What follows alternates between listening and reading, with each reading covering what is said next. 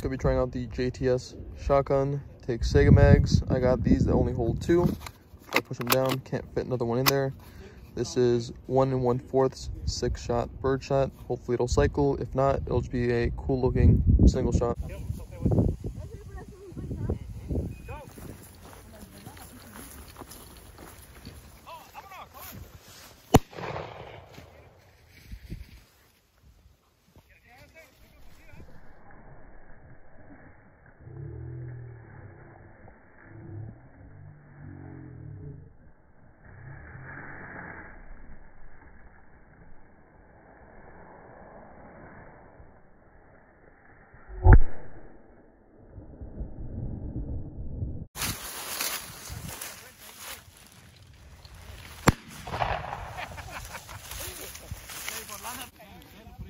Didn't want to feed on the last one.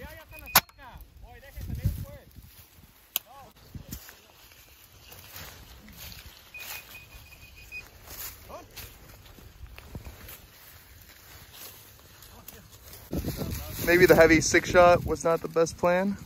It was a lot of fun hunting birds with the JTS Shotgun AK. I want to do a little recap before I close out the video. It was me, my dad, his friend, and my dad's friend's son. He's, like in grade school. He was cameraman. That was his responsibility. He got some really good shots. Like the first one, essentially we walk in a row. I'm walking in the middle. That's the first, I forget which bird, if that was a pheasant or a chucker, but essentially I don't see it. The dog sees it, and it because it's still like a puppy, like a 1.5 years, it pounces on it, and it flies. Instead of pointing it and then scaring it going that direction ahead of us, it went over my head. So I shotgunned around, first shot, hit that bird.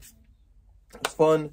And then my dad wanted to try the shotgun. I'm like, no, because it wasn't cycling reliably. The first shot would go off no issue. So as far as hunting, if I make that first shot, it's no big deal. The follow-up shots may or may not go into battery. I showed in one of the clips how it would just kind of get snagged and stay like that, and all you have to do is push it forward, and then you're good to go. But still, the advantages of bringing one of these instead of your conventional pump action is faster follow-up shots when it does cycle, and recoil much more mild. Just using high brass bird shots, so not the most powerful stuff up there, but it can affect you after a lot of shots. But this thing is heavy. That's the downfall of this. It's heavy, and the reloads are slow. I know people are going to comment like, oh, you can reload these, very efficiently. You just need to practice, but it's really not happening because I can't really do it reliably. I'll go show you. It is currently empty. This is the magazine that came with it. These, the magazine design is slightly different. The slip and the back are slightly larger than those.